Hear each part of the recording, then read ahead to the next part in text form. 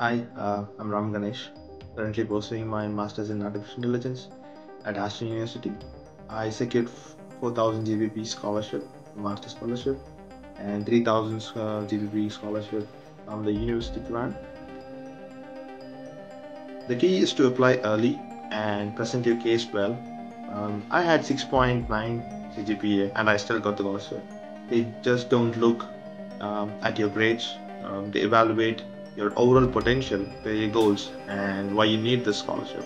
So, if you can early communicate how this funding will help you to achieve something bigger, you can stand a strong chance.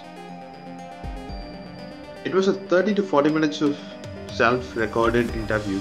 I wanted them to understand my story, talk about my background, my goals, and why I need this scholarship. I focused on my long term goals, how this scholarship will help me contribute back to my field. That took some reflection, but it was worth it.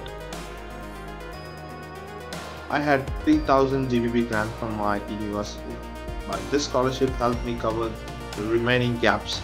The people at Master's Scholarship truly understand that studying abroad is expensive and they don't expect you to rely on one source of funding. You'll be there. Best of luck.